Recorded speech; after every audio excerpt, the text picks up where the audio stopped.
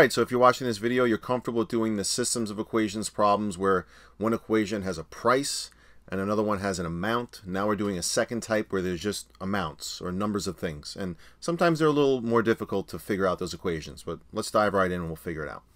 A certain wine distributor packages its wine into cases holding 4 or 7 bottles, depending on which store they're sending them to.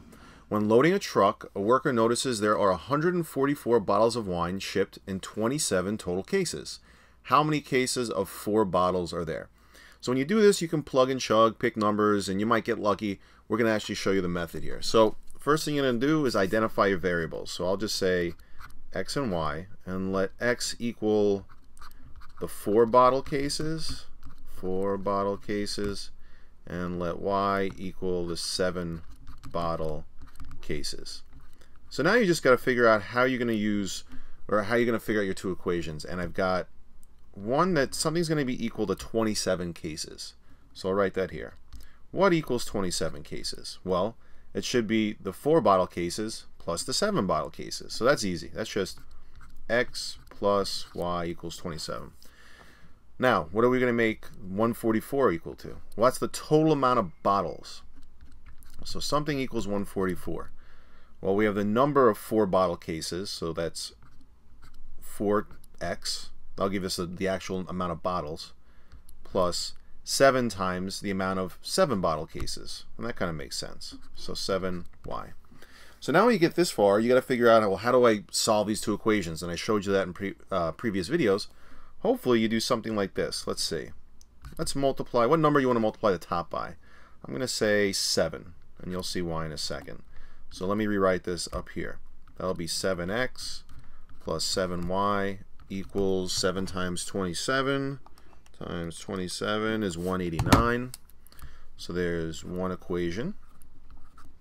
And then I'll write the other one under it. 4x plus 7y equals 144. I'll subtract the 2. 7 minus 4x, or 7x minus 4x is 3x.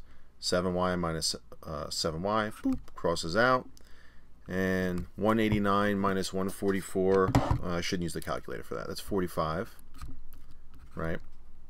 Divide by 3, divide by 3. So we get x equals 15. Hopefully I solved for the right one. Oh, I did. I wasn't paying attention, but I got lucky. So x equals 15. And that turns out to be the 4 bottle cases because I made that variable. Remember, x was my 4 bottle cases. So your answer is 15. You're done. That's pretty much it. So just, you got to be good or get good at figuring out the equations. And let's practice another one. So here's number 5. It says a 4-mile portion of a highway needs to be repaved, and each quarter mile will either be worked on exclusively by a crew of 3 workers or a crew of 5 workers. If a total of 68 workers are participating in the repairs, how many groups of 3 are there? So this is kind of like the wine question. Instead of packages of wine, we've got groups of people. So let's figure out our equations. First of all, let's do the groups. So x, and I'll do the same thing like I did before. Ooh, x equals, let me do that over again. X equals, I'll write groups of 3. Groups of 3. And then y equals, I'll just do that so you know I'm talking about the same stuff, groups of 5. So these are really the crew, I should say the crews of. So there's a total of 68 workers. So something's going to equal 68. Well, it's however many crews of 3, so 3x, however many crews of 5, 5y. That equals 68. So that's the easier equation to figure out. The one that's harder is the amount of, how many crews are we actually using? And the information's a little hidden, but it's a 4-mile portion of a highway, and each quarter mile is going to be worked on by either a crew of 3 or 5. So every quarter mile there's at least, there's one crew. Well, every quarter mile there's a crew, and there's 4 miles. So that's 16 quarter miles, okay, each quarter, and there's 4 quarters, so there's going to be 16 crews. Hopefully that made sense. Each quarter mile there's a crew, and you've got 4 miles, so it's just 4 times 4. So now that we know that there's 16 actual crews, it's just going to be x plus y equals 16, because x was the crews of 3 or the groups of 3, and y was the crew or the group of 5. So again, same issues as before. How do I solve this? Put a line under it. Let's do this.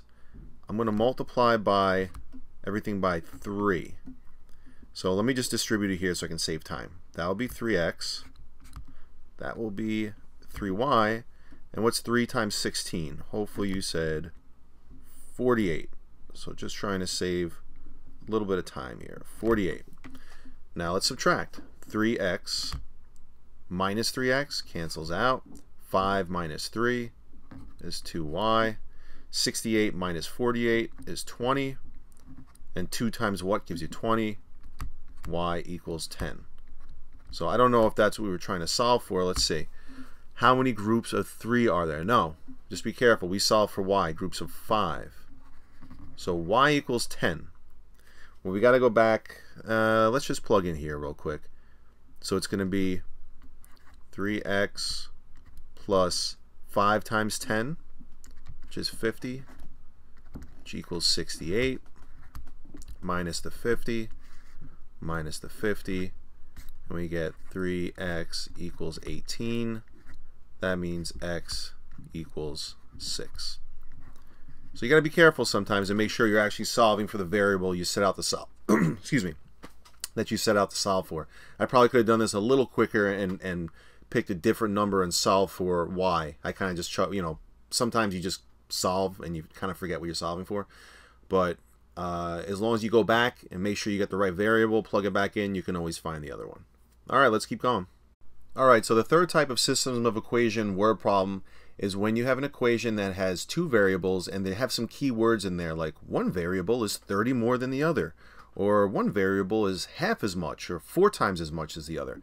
So in these instances, you're going to have 2 equations still, because you still need 2 equations to solve a system of equations, but one variable relates to the other, and the way you're going to solve them is with substitution. So let's just go into one. I'll show you how to solve it. A restaurant sells 2 types of dessert cakes on Friday night: strawberry marble cake and red velvet cake. The red velvet cake costs $6 and the strawberry marble cake costs $7.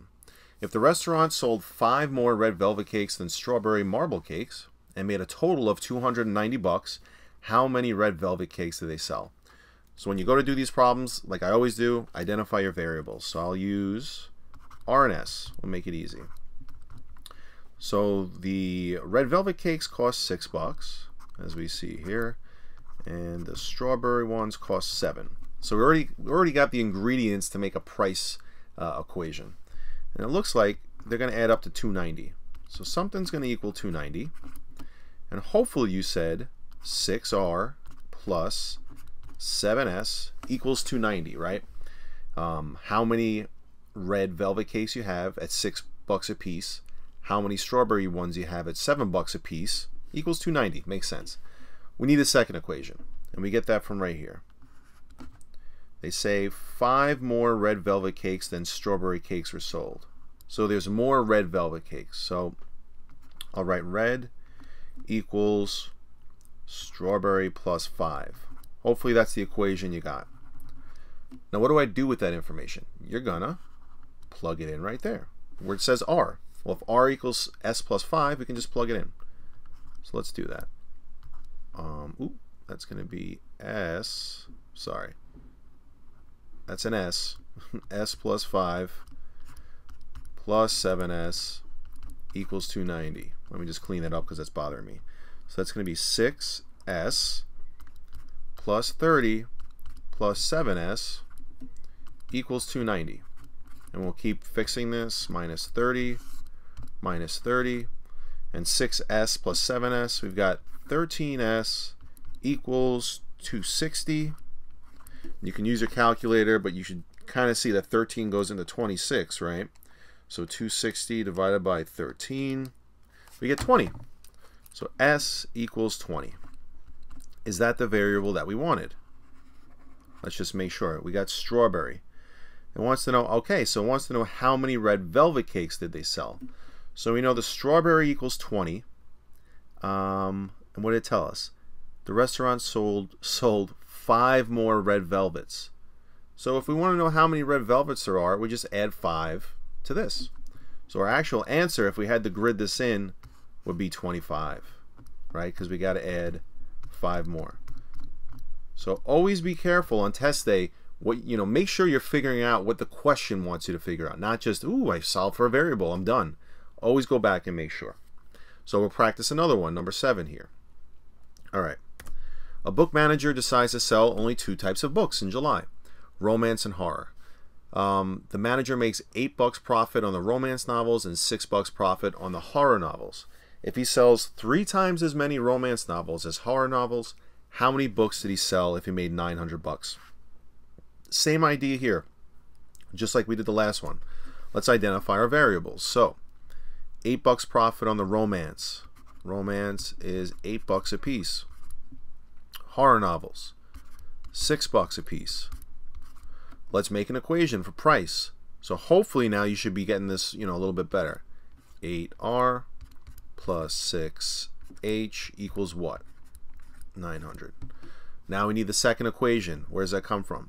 He sells 3 times as many romance as horror novels.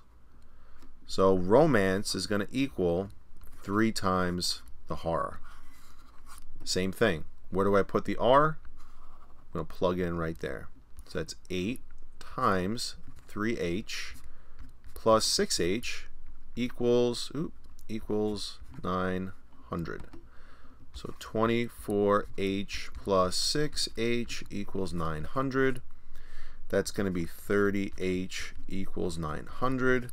And 30 times what gives you 900? Well, hopefully you said 30, right? 30 times 30, 900. So there's 30 horror novels. Is that what we want? How many books did he sell? Okay. So this is where you got to be careful. Again, horror is 30. Well, what is romance? Well, we said romance is 3 times that. So what's 3 times 30? I'll write it here. You're really just doing 3 times 30. So romance equals 90. And when you go to grid in your answer, you've got 90 plus 30, grand total of 120. So again, always be very careful. Sorry, I don't know why I did that. I was trying to do one of those things, but that looks silly. When you go to grid in your answer, make sure you're actually answering the question. All right? So again, if you need more practice, email me. I can definitely tutor you, or check out more of my stuff online. A lot of it's free. Some of it you pay for, but I'm telling you, it's all worth it. Take care.